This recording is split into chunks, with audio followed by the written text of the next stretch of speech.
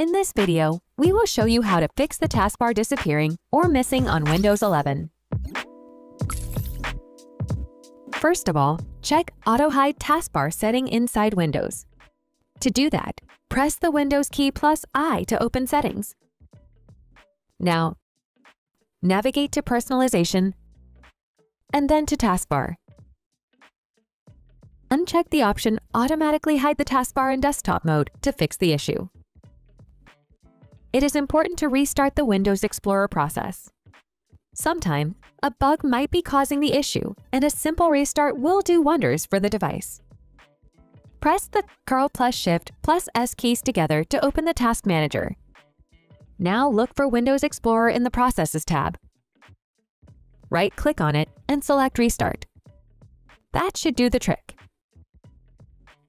Next, you can run a system file check to see if any of your system files are corrupted, and this might be causing the issue.